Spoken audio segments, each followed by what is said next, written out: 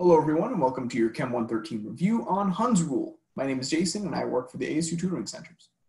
So here we're going to try to draw an orbital diagram representing the electron configuration of oxygen. Now keep in mind oxygen has an atomic number of 8 on the periodic table, so that means it has 8 protons and therefore also 8 electrons. So what we're going to do is try to draw what these electrons look like, what each of those orbitals these electrons look like.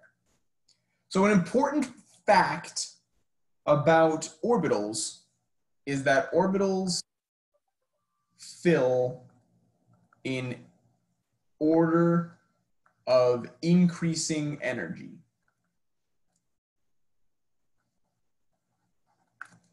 That's not what Hund's rule is. We'll get to Hund's rule, but that is an important fact of electrons. So let's look at the various orbitals we'll have in an electron. So if they fill in order of increasing energy, let's start with our smallest possible orbital.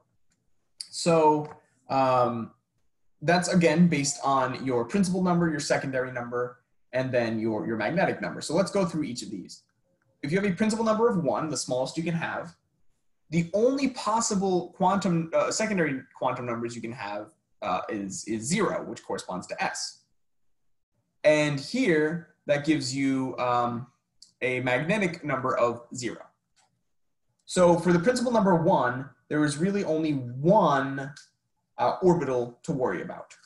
1s only has one orbital. Okay.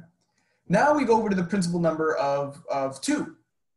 Now 2 breaks apart. 2 has 2 types of subshells. It has S and it has P, right? The numbers 0 and 1.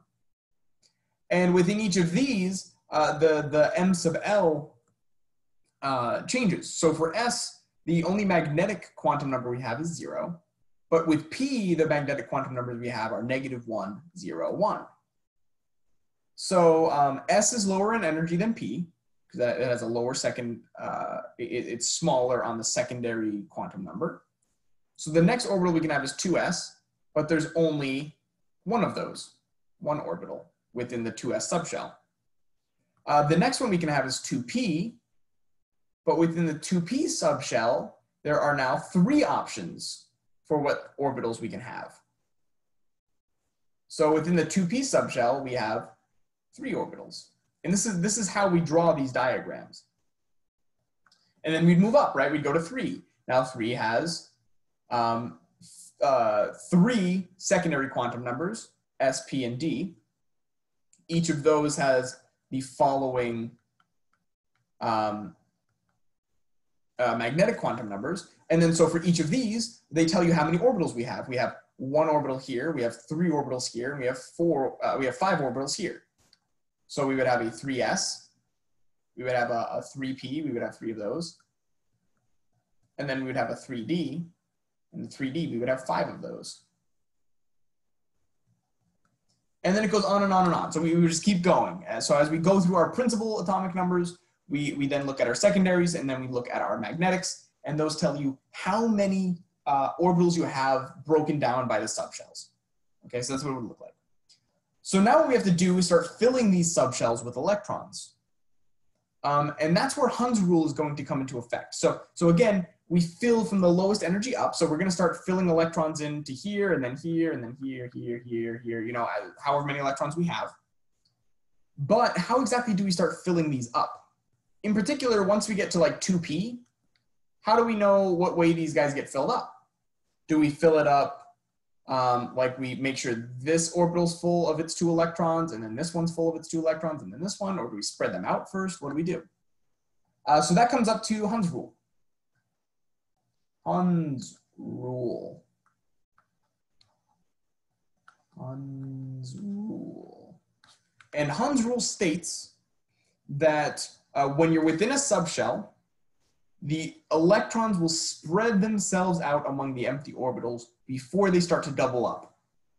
Electrons spread out amongst empty orbitals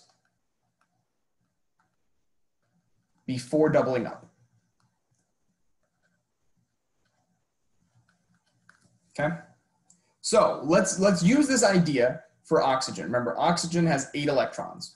So the smallest subshell we have is the 1s, and the 1s subshell only has 1 orbital.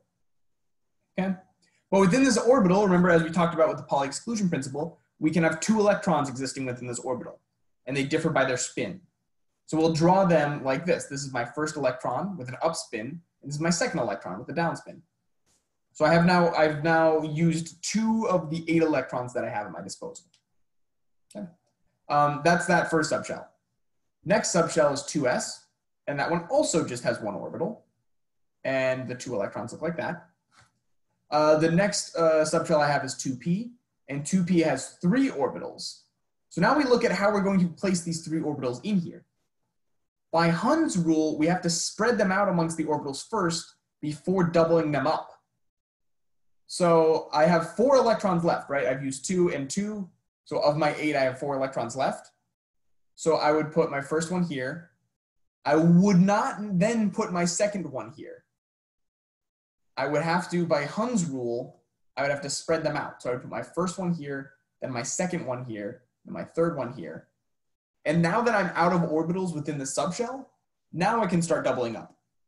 So now I would put my fourth one here, and that's all of them, right? We only have 4 electrons left because we already used 4. So this is what the orbital diagram looks like for oxygen. Okay. So then it asks how many unpaired electrons does oxygen have? And that means exactly what it sounds like. Pairs of electrons means orbitals that have both of the electrons in them. These 2 electrons are paired together.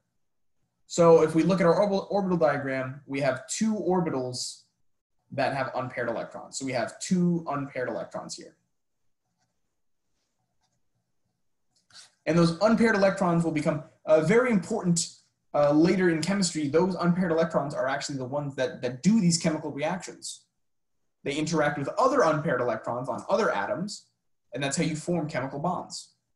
So unpaired electrons are sort of the most powerful electrons that you have when chemical reactions occur. But that is what the orbital diagram looks like.